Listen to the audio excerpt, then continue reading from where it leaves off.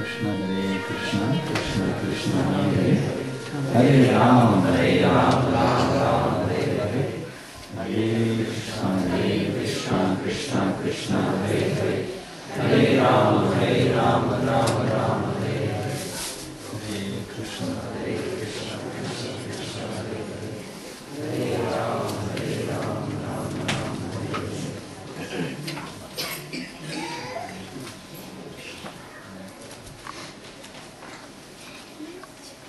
So, today we are reading from Srimad Bhagavad Gita, chapter number 2, text number 14. Om Namo Bhagavate Vasudevaya. Om Namo Bhagavate Vasudevaya. Om Namo Bhagavate Vasudevaya. Om Namo Bhagavate Vasudevaya. Om Namo Bhagavate Vasudevaya. Om Namo Bhagavate Vasudevaya. Matra sparshastu kaunteya. Matra sparshastu kaunteya.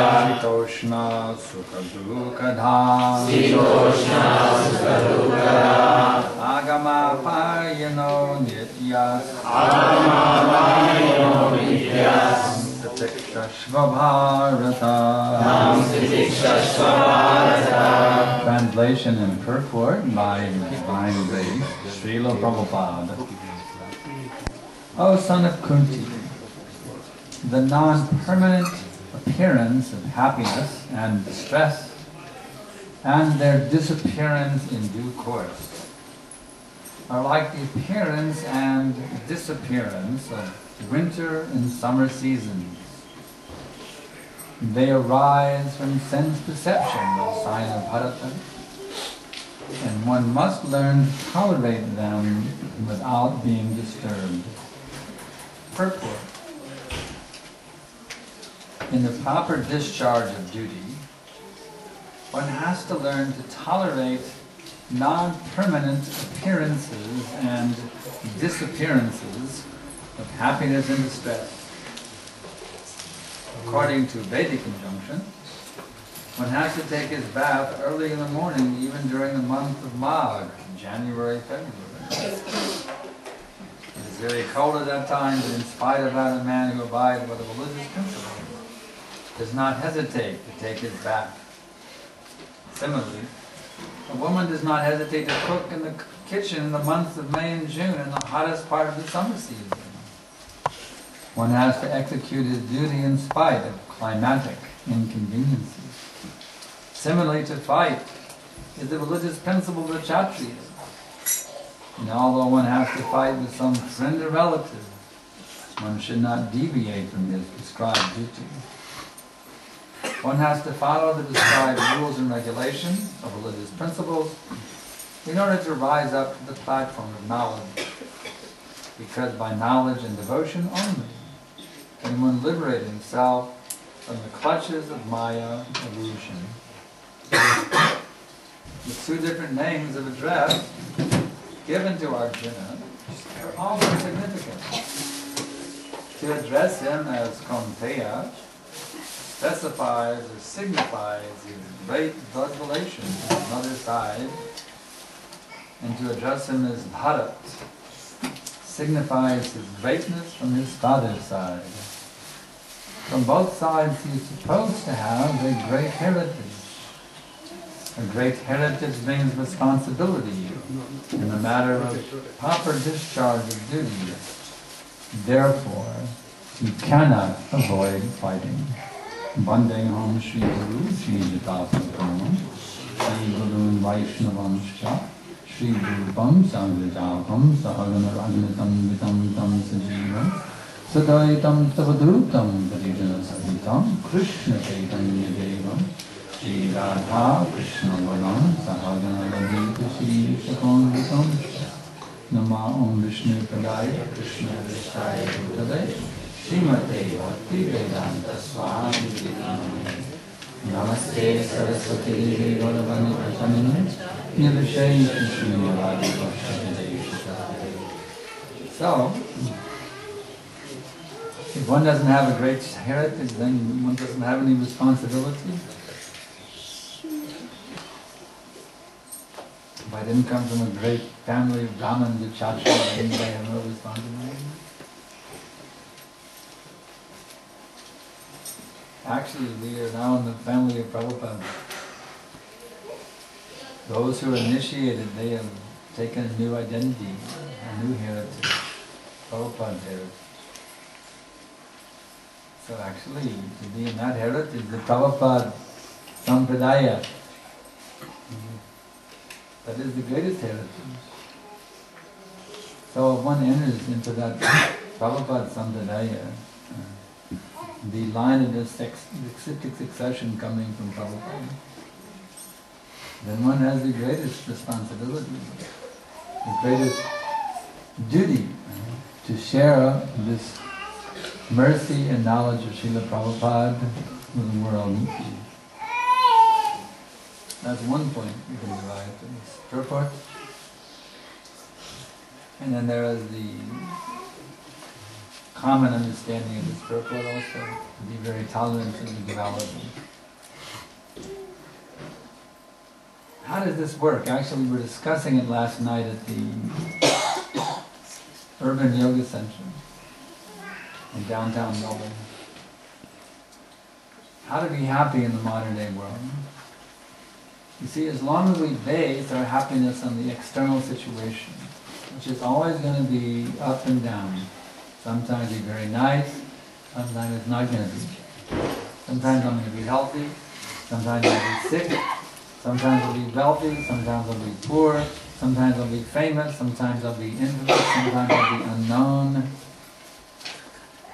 We always face the dualities in this material world. Sometimes I'm Indra, sometimes I'm Indragopa, a tiny germ.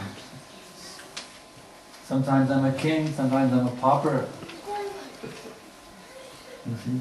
But the laws of karma, we are going through constant rotation in the cycle of birth and death. So many pleasant and unpleasant situations. Not only in this life, but in all the millions of lifetimes we've had here.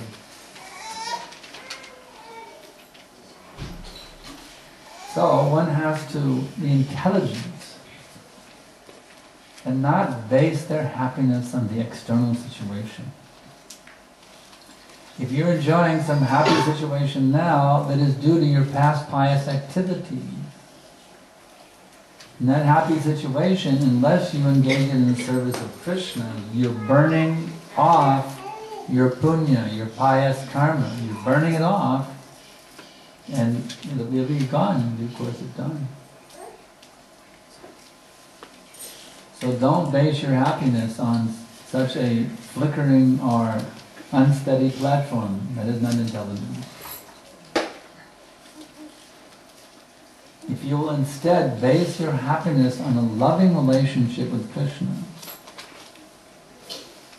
then you'll become steady in your happiness. Nothing in this material world will ever take it away.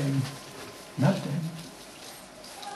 You can be a Brahma, you can be an Indra, you can be an Indragopa, it doesn't matter where you may be. If you've reconnected with Krishna in loving devotion, bhakti, then your actual identity is revived as the eternal servant of Krishna. Then your actual relationship with Krishna becomes reawakened. Krishna is our eternal well-wishing Father. He's our best friend, Suhridam Sarvabhutanam. If we learn this art of how to dovetail our consciousness with Krishna, by dedicating our every thought to Him, our every word to Him, our every deed to Him, in all times, places, and circumstances, then we will not be living in this miserable material existence. Externally we will be living, but internally we'll be associating with Krishna, the Supreme Personality of Godhead. This consciousness is called Krishna consciousness. And this is the purpose of our society, to train the members how to be Krishna conscious. It's not simply being a part of a social organization, some spiritual organization, to have some pious association. Of course, that's there. We have to understand why it is. This association in the Krishna consciousness movement, the International Society for Krishna Consciousness, is for bringing us to the point of complete surrender to Krishna. That's the purpose of this society. All the activities we engage in, bowing down, chanting Hare Krishna, taking prasadam, singing and dancing in the kirtan, decorating the body with tilak, kanti mala, going to the temple, doing service, contributing whatever we can by our time, our energy, our funds to help this movement. These activities are all meant to elevate our consciousness, to help us get out of the false sense of proprietorship, that I'm the Lord, I'm the enjoyer, this is my wife, this is my husband, these are my kids, this is my house, this is my car, this is my money, this is Maya. Bhaktaram jagatapasam sarvalokam. Krishna confirms, I am the supreme enjoyer because I am the controller and owner of everything. And I'm also the best friend of all living entities. And only those who realize this can be happy. So the way to be happy is not difficult. You simply have to recognize and understand Krishna is the supreme owner of everything. Everything is his property. Nirmama, nothing is mine. Everything is the property of Krishna. Therefore, everything is meant to be used in the service of Krishna. My eyes, you see, instead of looking at the pretty girls, I should be looking at the beautiful face of Krishna. Instead of feasting on the pretty girls, I must feast on the beautiful face of Krishna. Feasting my eyes on Krishna. Krishna is so beautiful actually. He's so amazingly beautiful. Each and every one of his limbs is full of the most dazzling splendor. Angamni yasha sakalendriya vrittamanti Vashyanti panti kalayanti chiram jaganti Ananda chinmaya sadhujvala vigrahasya Govindam adipurusham samaham bhajami.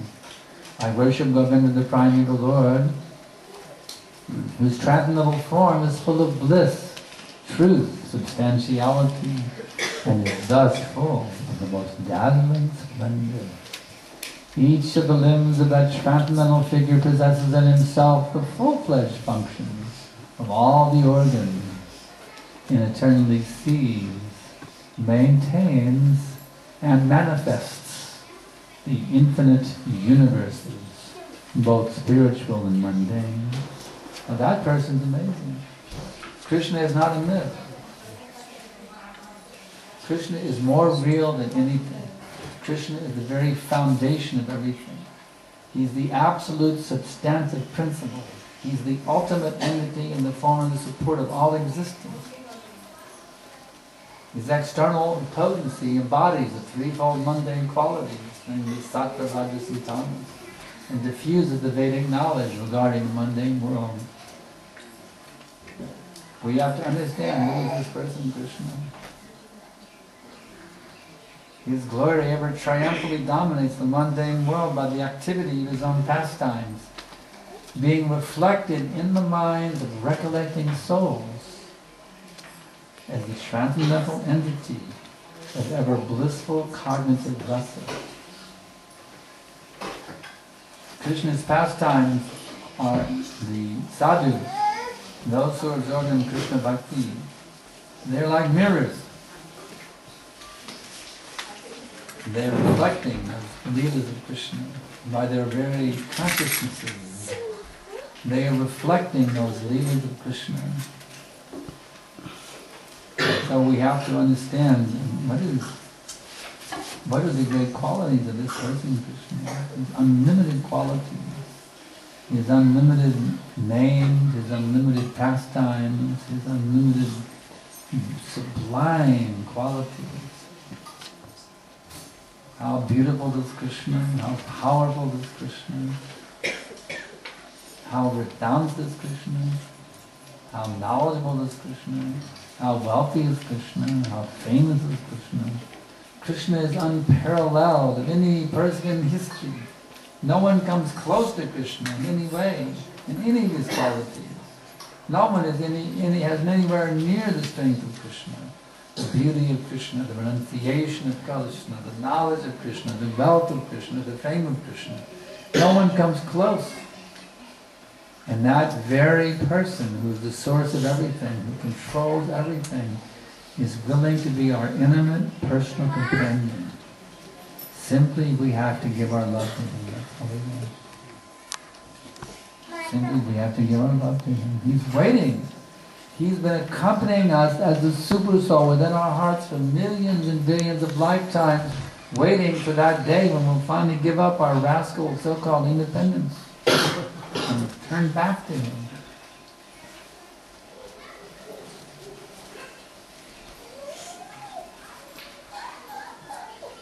So should we wait any longer, or should we continue with our little escapade here, trying to be the independent enjoyer of waiting? Should we continue with our little revolution of independence from Krishna, declaration of war with Krishna, or we should make a peace treaty? But now I surrender. What do you think? You should surrender now, or you should keep fighting with Krishna? No, I'm the supreme enjoyer. Anyway, there's some questions. I'm the Supreme Lord. I may not say that I'm Supreme Lord, but I will act. Yes, very few people will say, I am God. But we all act like we're God, that's the problem. We all act like this. Anybody has questions, please write down and pass it on. Hey, give me one of these.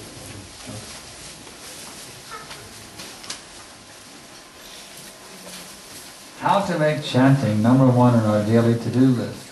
Very simple technique. This is not an order, it's only a suggestion. It's pretty heavy, but it's very effective. Don't take breakfast until you're rounded done every day. And I guarantee you get your round done every day without fail. You say, well, come on, breakfast is so important. This is a draconian suggestion. But are you your body or are you the soul? So would you give more importance to your body than you would to your soul? That's ignorance. So don't. This is a suggestion for people who have a hard time getting their rounds done. You can have no problem getting your rounds done. I'm not saying you have to do this, but I personally do this. And I love this program. I get my rounds done every day before I take breakfast. And your rounds always get done. It's a very good technique. How can chanting help to make kirtan singing better?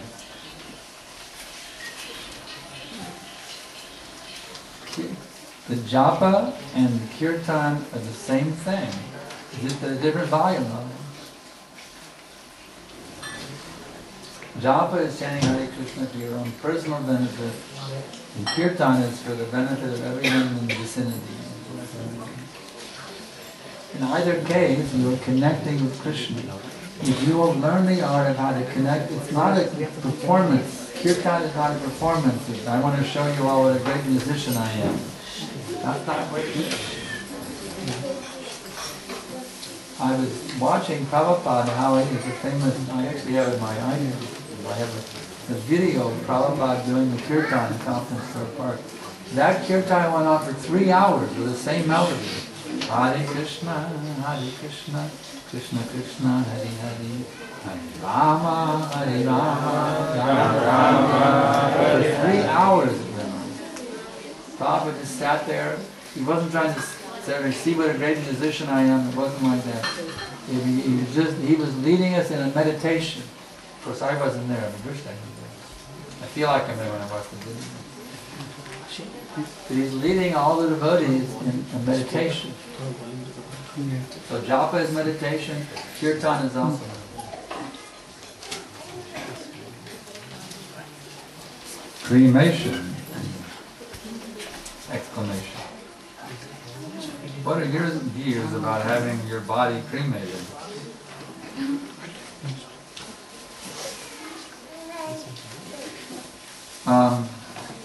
Since I have disciples, it's different. Somebody's asked Europe. The spiritual masters are generally buried, so because their body becomes a tirtha. And where their body is buried is a tirtha for the disciples. But in general, cremation is recommended in the Vedic culture.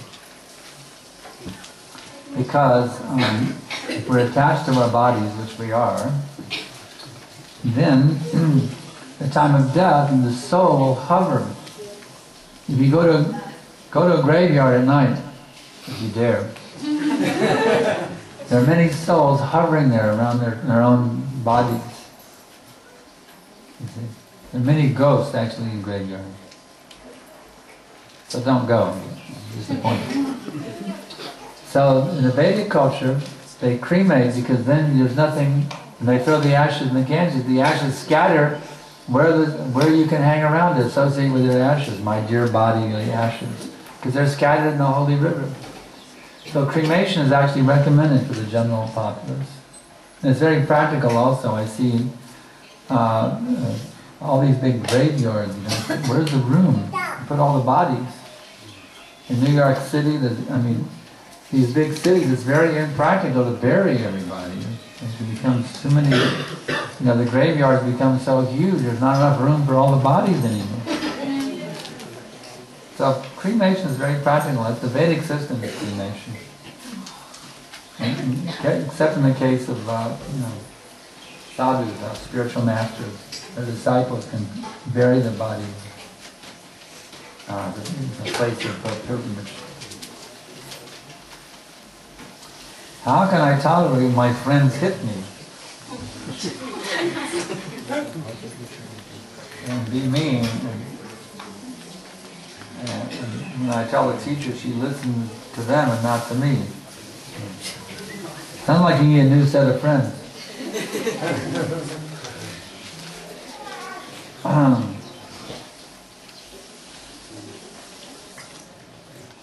these devotees or non-devotees? We're doing the hitting. Huh? Must be some little kid. Yeah, I know this is a kid. It appears that you're associating with non-devotees because I can't imagine a devotee would hit you. So it's better to play with devotee children who aren't going to hit you. That's a better thing. How can I be tolerant if somebody says something improper about my prasadam food?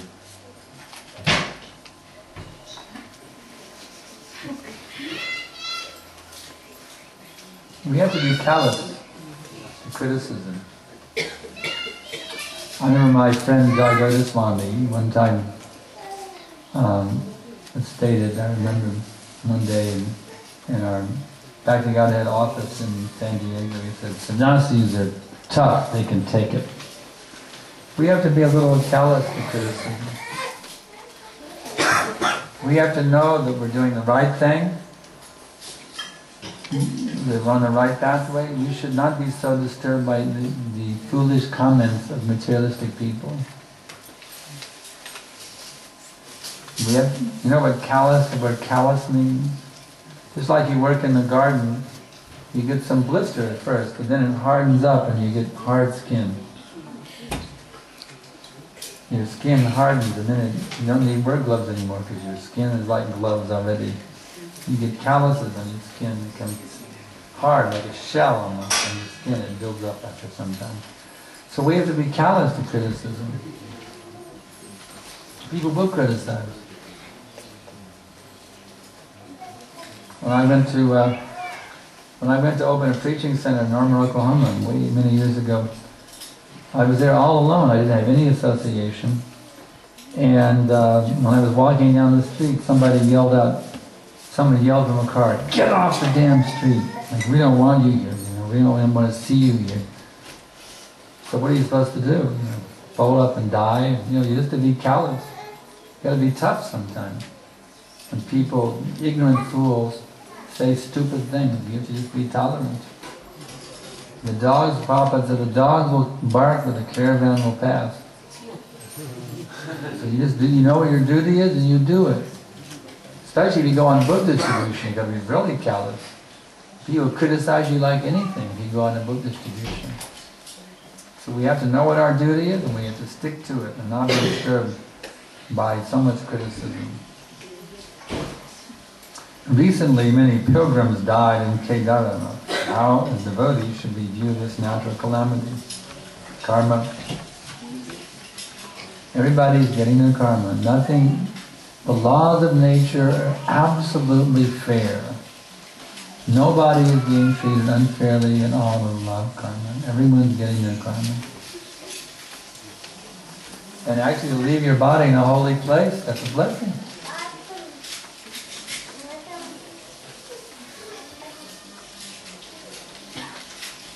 How do you... anytime you'd like to speak up and ask something. Huh? Huh? Do the interruption.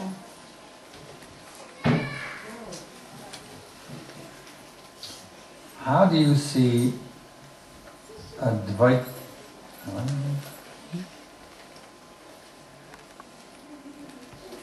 Advaita? Yeah. Looks like Advaita. How do you see Advaita? The Advaita philosophy. Can we relate to Krishna consciousness? The Advaita philosophy is the idea that everything is one. In India, South India, there's been a centuries-old controversy. Is it Dvaita or Advaita?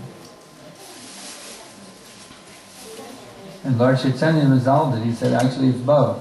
The absolute truth is Dvaita and Advaita. It's one and different simultaneously. So, Advaita is part of our philosophy. We see the absolute oneness of everything because Krishna has manifested himself as everything. At the same time, there is the manifester Krishna and the manifested Krishna. There is Krishna, the energetic source, and there is the energy of Krishna. We see that distinction.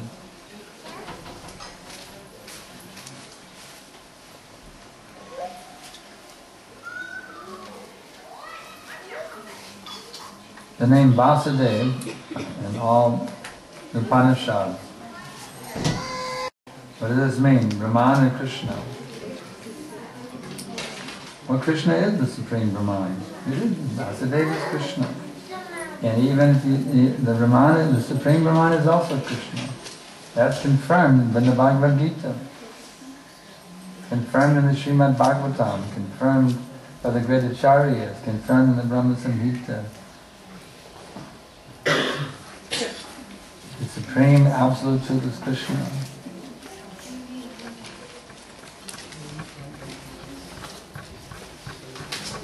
Jnanis get attracted to the monophobia. Yogis get attracted to localized Paramatma, despite the personal feature of the Lord. Is all attractive of the Sakyarananda. What makes the above categoric practitioners to limit their alternatives, their attraction to what they are attached to? It is, as Prabhupada says, the poor fund of knowledge.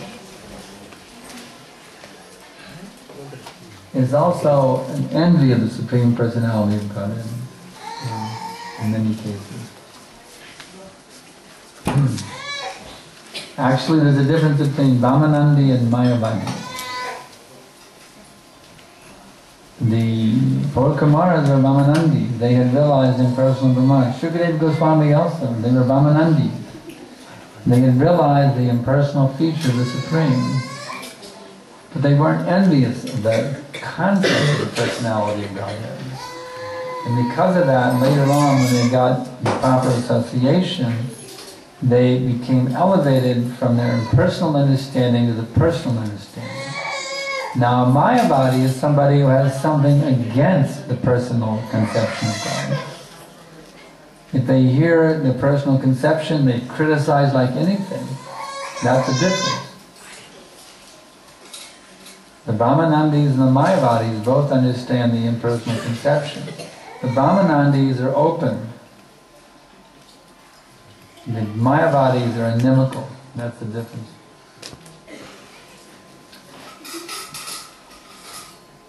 Is it a gradual process? Or you want to add something? Huh? Gradual process for what? Is it a gradual process? Yeah, well, I'll continue.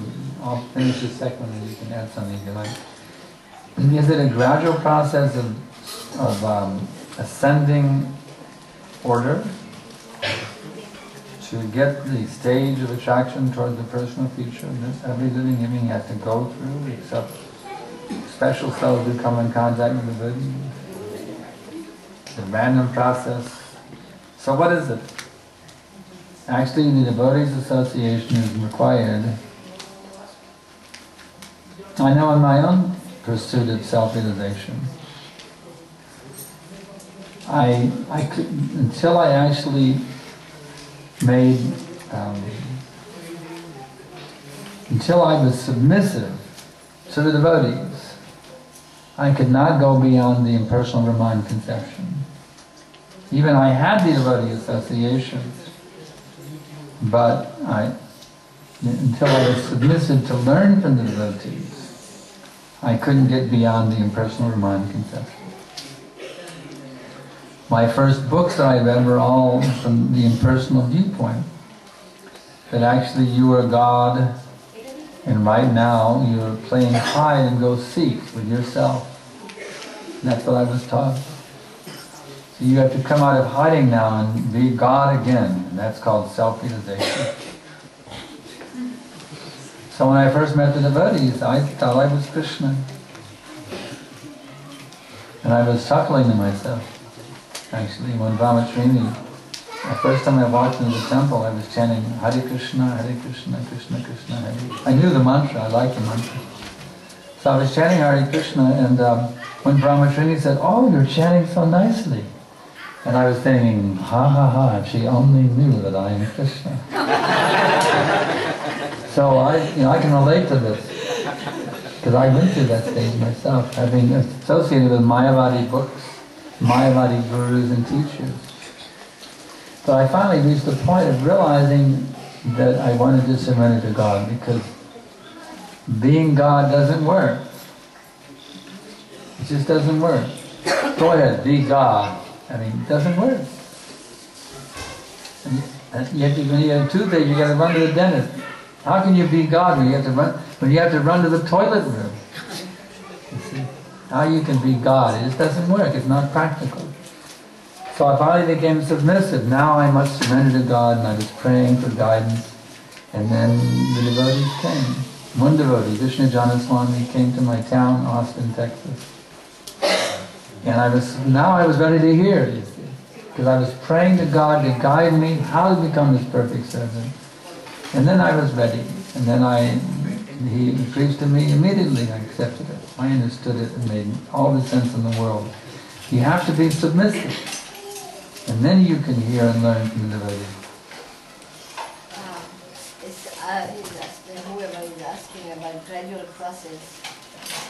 So, if you have to reach the top floor of the 27-story building or 100-story building, would you want to go gradually, step by step, or you want to take the elevator? So, if you want to reach the floor, otherwise you will be too late. You may leave the body and go, and you will end up nowhere. Or even if you go step by step and you slip down, you will go down fast. So, if you know something is that you have to reach the goal, then take the elevator directly. And when you directly come, then you don't have to go step by step, because Bhagavan features has all the realization in it, Paramatma and Brahman. So why want you delay? Our life is very short. Very short. 100 is the lifetime span, and of that we are not even living 60, 70. So you want to take the gradual process, then you should study this verse from the Brahma Samhita.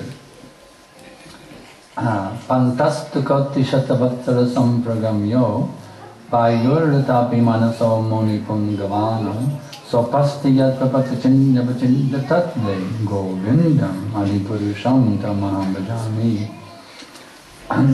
I worship the fine people of Lord Govinda, whose only the tips of the toes of whose lotus feet are approached by the yogis who aspire after the transcendental and betake themselves to pranayama by drilling the respiration, or by the jnanis who try to find out the non-differentiated Brahman by the process of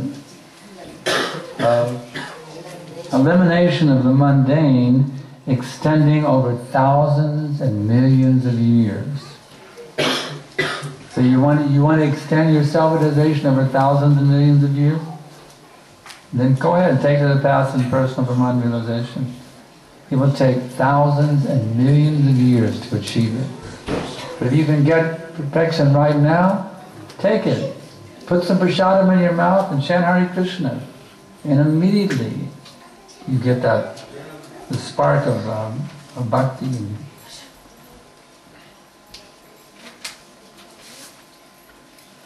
Associate with the pure devotee. How do we know who is a pure devotee? You have to read Prabhupada's books.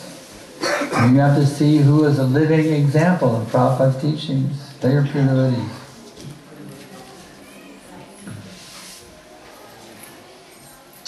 How should a devotee treat a non-devotee? You must not have come to Bhagavatam class yesterday, or the day before yesterday. Because Prahlad Maharaj, or Parikshit Maharaj, he's saying friendly to all living entities. I love Krishna. You're more advanced than us. We're trying to love Krishna. We're hoping someday we can actually love him. You're a realized soul if you love Krishna. That's very good. And I'm able to understand his words, but it is becoming difficult to implement them. Oh, wait a minute. What happened to your love of Krishna? If you can't implement the word. If you love someone, you can follow if you truly love someone, you can do whatever, you'll do whatever they say without hesitation. You'll have no difficulty serving every single instruction because your heart is totally dedicated. So it looks like in the same category as the rest of us, you're trying to learn how to love Krishna. And that's all right. You're welcome. Can you please show me a way to implement them in a better way? Rupa Goswami says, Adao Gadashrayam. The first step is to take shelter of bona fide spiritual master. That's when you see, you try to be a devotee of Krishna without having a guru, it's very difficult. Krishna directly states in the Adi Purana, he says, Ye me bhakta jana parata, na me bhakta shtate janaha, mad bhaktanam chiye bhaktas, te me bhakta matamata. He says, my dear Arjuna, the one who is my devotee, na me bhaktas, he is not my devotee. But the devotee of my devotee, he is my devotee. So if you want to know how to easily take up the path of Krishna Bhakti, take a spiritual master. Find a pure devotee and dedicate your life to serving Krishna under his instructions. And you'll find it's very easy. Anything you want to become good at, you see. You get a teacher. Want to be a good guitar or sitar player? Find a good sitar teacher. Try to figure it out on your own, you'll never become qualified. Get a qualified sitar teacher, and then you can become an expert. Just follow your sitar teacher's instructions. So So the same thing in Krishna consciousness. You have to find a qualified, pure devotee teacher and put yourself under his direction. Yeah, this is if the person is saying, love Krishna, then Krishna's first instruction to Arjuna is, Tad Vidi Pranipatena. First instruction. Yeah, that's right. Krishna is instructing. Just try to learn the truth by approaching the spiritual master. Inquire from him submissively, render service unto him. The self-realized souls can impart knowledge unto you because they have seen the truth. It's confirmed also in the Mundaka Upanishad. Tadviganartam sagarumevam vigitchet. If you want to learn that transcendental science, you must go to the spiritual master. If you've studied Sanskrit, you know the verbal endings, they have different meanings. It's like gachati means he goes. Gachanti means they go. Gachat means must go. So, this slok from the Mundaka Upanishad. Tadgurum Tadvigyanam Eva Vigitchet. You must go to the spiritual master. Now Shreya has written a nice question. Why does Krishna put a peacock feather on his head? Because he wants to attract Radharani. Radharani is very attracted by Krishna when he wears a peacock feather on his head. Krishna is described as being black and very beautiful. The material world is a perverted reflection of the spiritual world. We do not consider black to be beautiful. Some people do. Some people consider black to be very beautiful, even in this world. The Negroes think it's very beautiful. Everybody thinks black. We see nowadays everybody wear black clothing.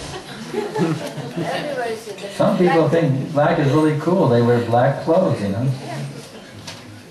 Black is a fashion. There are people really into wearing black. They think it's really cool to wear black. But Krishna is not jet black. He is a bluish black. It's like a very thick, heavy rain cloud. He's tinged with that blackish blue.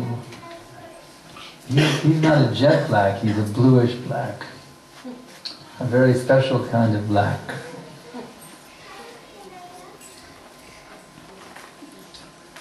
Why is silk auspicious when silk is gotten from killing silkworms? All I know is Prabhupada wore silk, and if Prabhupada did it, it must be alright. That's all I know, because I have silk on right now. I'm guilty. Because Prabhupada wore silk. I know my spiritual master is a pure devotee, and if he wore silk, it must be okay. I guess the silkworms are getting great benefit from them when they're engaged in Krishna service. Well, then we should not take honey also. In the honeybees also die.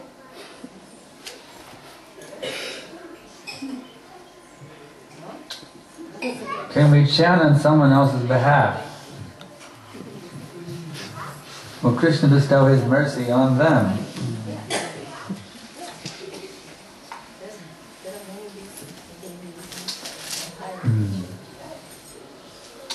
Actually, it's like saying, well, I have a friend, he's trying to get his pilot's license. And in pilots, you're sending anybody to become a pilot, an air pilot, got a license, and even a licensed air pilot here? You are. No, I You got a license? Or? I had 2 lessons. You took some lessons. You didn't get the license, okay. Alright. So, you fly with your instructor. And then, but to get your license, you have to do a solo flight. You didn't do that. To get your license, you have to do a solo flight. Now, can somebody else do your solo flight for you? No. You have to do your solo flight for yourself. So if you want to be liberated, you have to fly your own airplane. You can't fly somebody else's airplane for them and get them liberated. If you want somebody else to be liberated, you become an ideal example of Krishna consciousness. Inspire them to seriously take this pathway. That's the answer. Huh? Can you chant on somebody else's behalf and then Krishna bestow His mercy upon them? Yes, I will eat and everybody will be satisfied.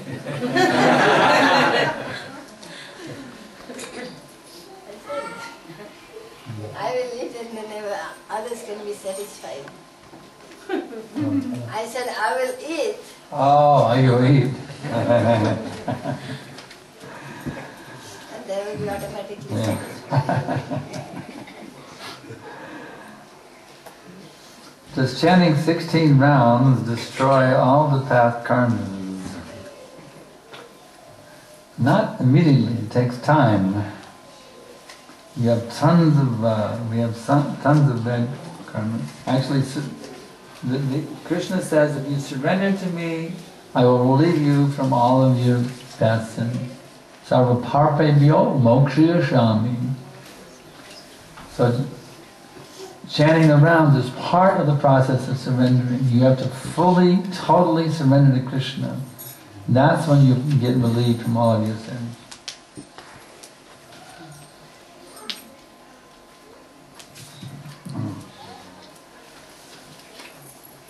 Gurudev, regarding the praying for others, I just had a question.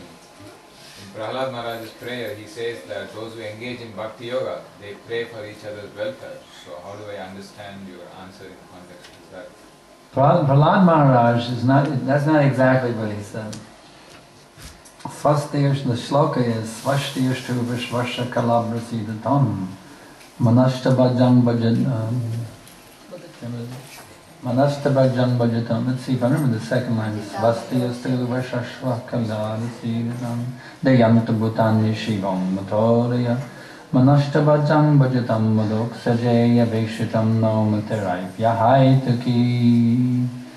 That's the verse from the Bhagavatam. So, he's saying, he is praying for the welfare of all. He doesn't say devotees do this, although he implies it by his action, by his example.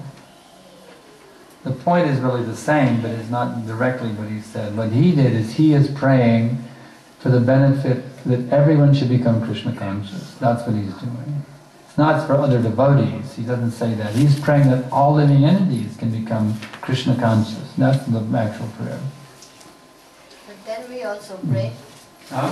Then we also are praying for everybody's benefit, not for our own benefit. The thing is, by yourself taking up Krishna Bhakti and chanting Hare Krishna, you're already doing that. You're already acting by your own example for the benefit of all living entities.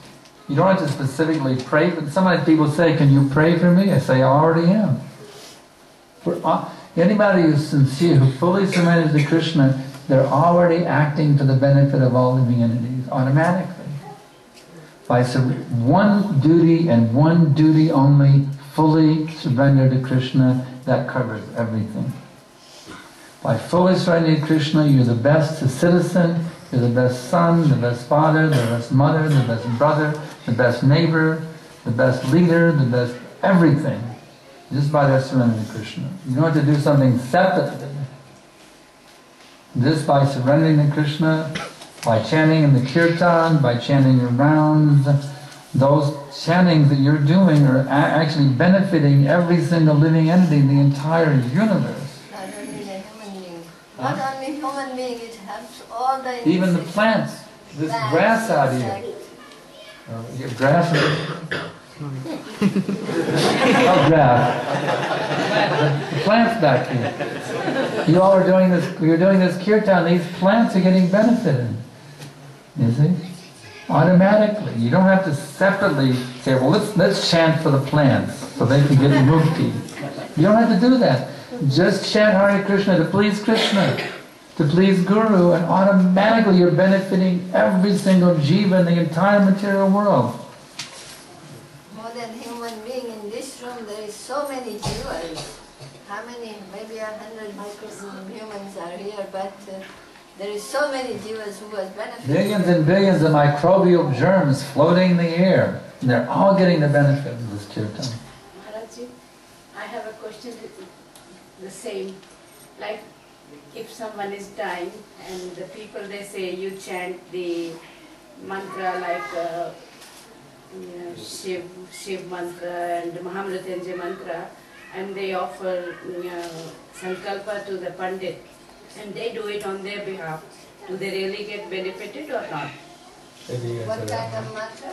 Like Mahamrityunjay mantra and so many different mantras in India, people they give the sankalpa to the priest. Yes, those who are not devotees, they can do that thing because that is mentioned in the Vedas that they have to perform certain rituals. Yeah, like, so does that it benefit? takes very long time. They have to remain in that platform until somebody does. Just like, for example, in Bhagavatam it's mentioned about generation after generation, the Maharaj Bhagirata's forefathers were suffering. Although they were offering everything, rituals and all that, they were not delivered. But then Bhagirata did the big yagya, Ganga on the so then that's how they were delivered. By the ritual, they get the ritual prasadam, but they don't get delivered. They have to take that somewhere. Okay, next question. How can we progress spiritually while working with materialistic people? You have to have your own spiritual life within you activated, and keep it activated. That's why it's very important to chant at least 16 rounds every day before you leave your house. Get up early, go to bed early. Don't stay up watching television or something in the evening. Have a nice, simple Krishna conscious evening program. Go to bed, get up early, and have a really good sadhana in the morning. You have to have a solid spiritual life going on within your heart throughout the day, and then the materialistic influence will not pollute you.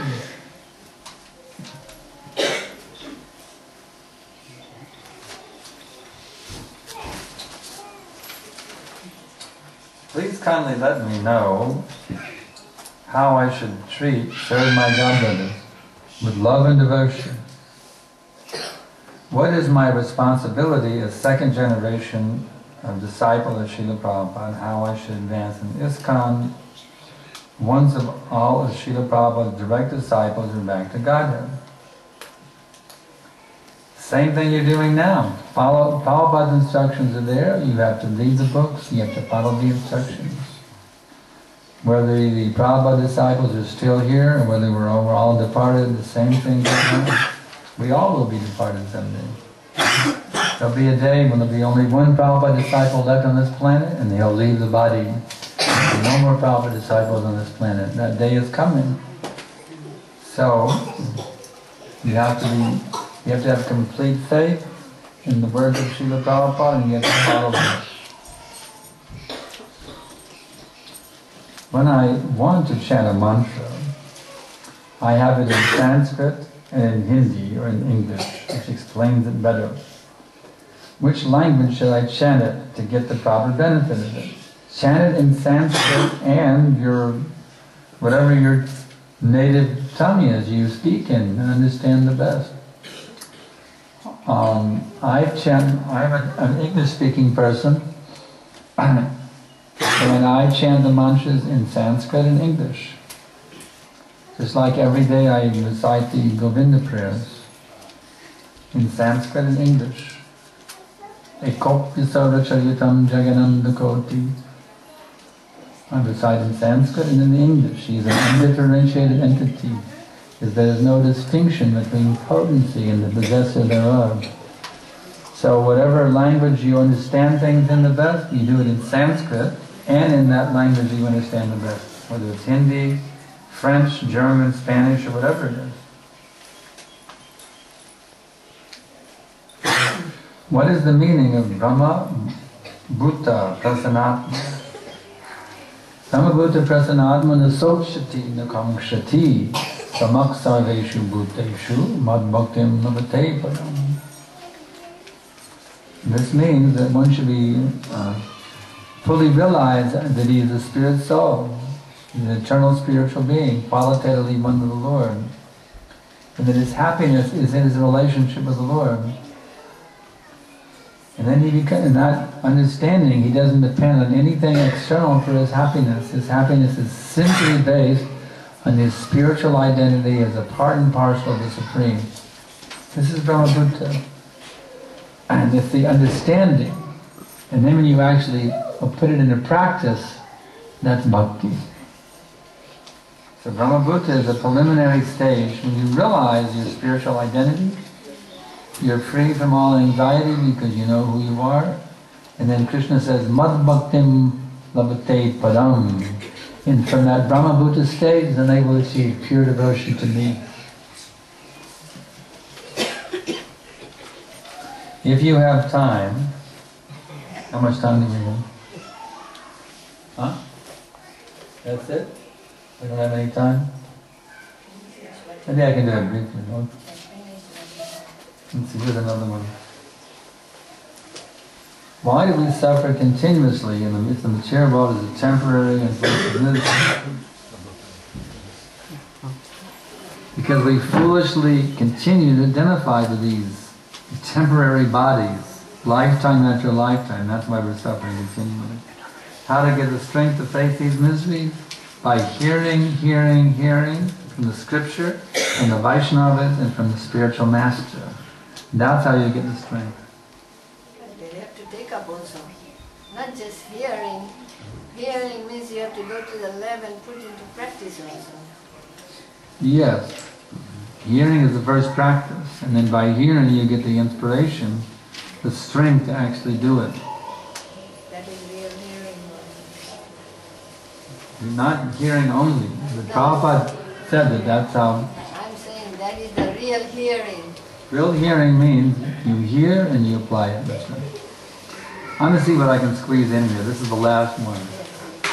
If you have time, could you please talk about a few pastimes from the traveling Sankirtan party in Vishnu Jana Maharaj? Actually, my original association with Maharaj was not in the Vadadamara party. Before he started that party, I was associated with him. And that party came later on in Iskcon system. I was with him when he started that party, by the way. I could tell that best. Actually, we had a traveling roadshow at one point. A traveling rock opera. It was quite an interesting thing.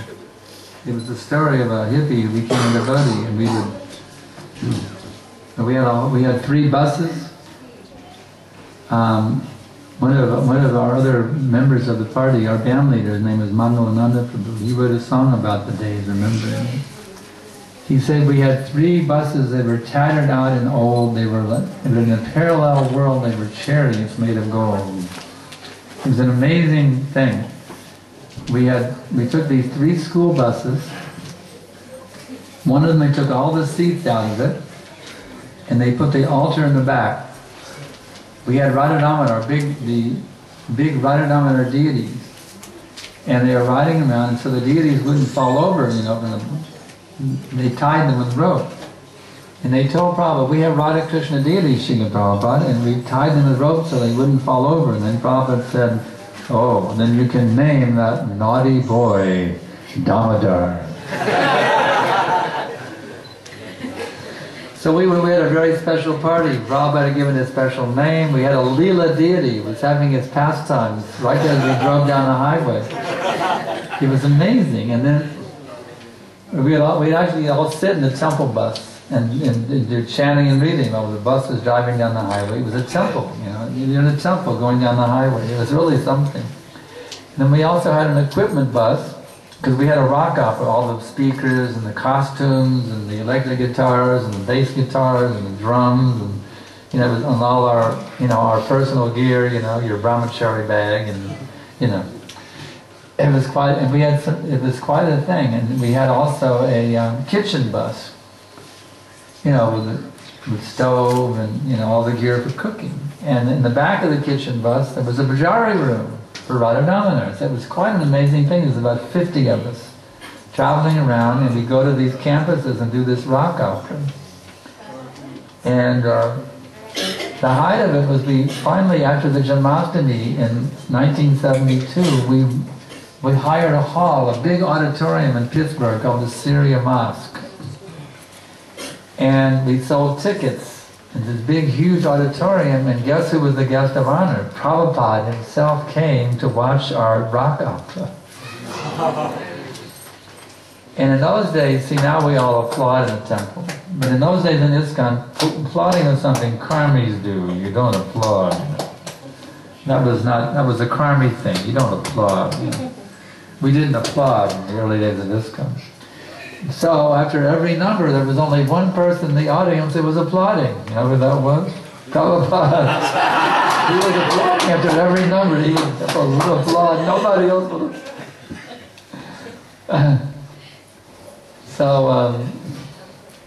Yeah, it was quite an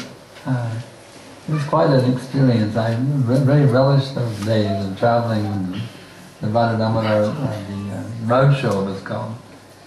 It was very, very sweet days.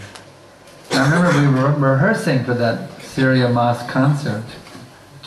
We went to New Vrindavan, which is in the hills of West Virginia. There's so many mountains and valleys. It's very, very beautiful. In the summer, it's just really, really sublime. And we were rehearsing for our, you know, the rock opera. So we were staying in there was a little farmhouse up at the top of the mountain. And so devotees lived there. It was called Madhuban. We had for toilet we would go out in the woods.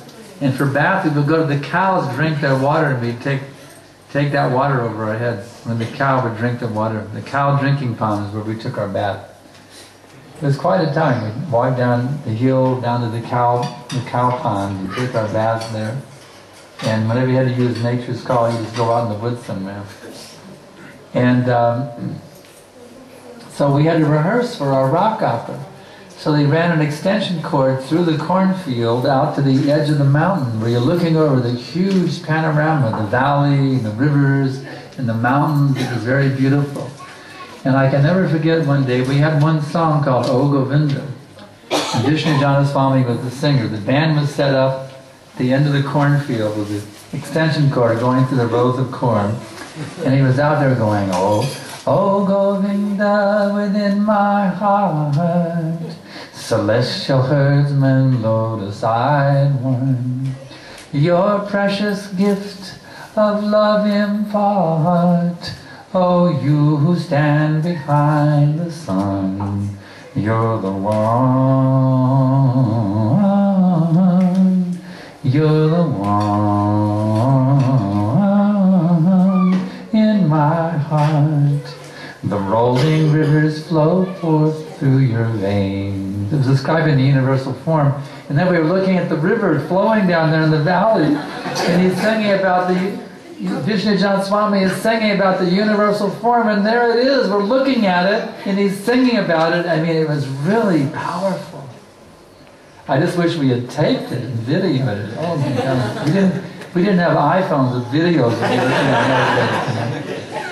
It was some of the most amazing memories. They just sit in my heart, and I just relish the sweetest memories of those days. Traveling with Vishnu Jan Maharaj in the road show. So anyway, that's a few little drops of nectar there. What about the breaking of Mridanga? Which one? Breaking Mridanga?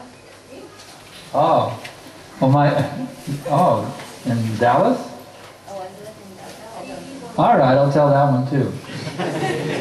Well, at the time I was a hippie songwriter, and I hadn't really joined yet, but I was attracted to the devotees. I was associating with the devotees. And in Austin. And We didn't have Rath Yatra festival except, it was only in San Francisco, but we used to have what was called a Lord Chaitanya festival. And those are pretty ecstatic. They had huge paper mache deities of Gaurnitai about as tall as the ceiling. And they would take them down the street. These huge deities of Gaurnitai about, at least as tall as the ceiling, and maybe 12 feet high, and a big kirtan. It was very attractive. So anyway, there was a Lord Chaitanya festival in Dallas. We all drove up there, and the Dallas temple was just a little tiny duplex, and we all crammed in this little tiny duplex. And then the next day, I chanted. Those days there was no Tulsi beads from India. You had to go to a hobby store and buy some wooden beads and string your own. There was no beads from India in those days. We didn't have any connection with India yet. Devotees hadn't really gone to India and come back yet. Only a few were over there, but there was no thing going back. Prabhupada hadn't started the temples in India yet. So someone said, let's go to Tandy Leather Company, we'll get some beads. So I went over there and got some beads. I strung my japa beads. I chanted my first 16 rounds that day. And I've been chanting 16 rounds ever since. And but anyway, I was a long-haired hippie, and I was a beard and the hair down to the shoulders. And so they need somebody to play the Kazi in the drama. And I had the costume already there. I didn't need a wig. So in this drama, they had a drum, an actual clay madanga that was already broken. It was already a useless drum, but from the front it looked like a good madanga. So in the play, they had me smash the madanga. And then that week I went back down to Austin and I shaved up. And I heard Vishnudan Maharaj on the phone with the temple president in Dallas, Madam, let's see, what was his name? Mohanananda Prabhu. He said, guess what? The Kazi shaved up.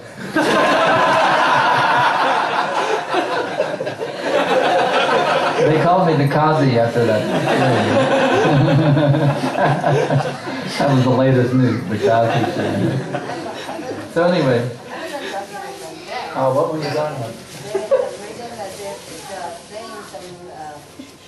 Drama, where Prabhupada was watching the drama. Oh, that was later on. That was in Atlanta. That wasn't about Ramana.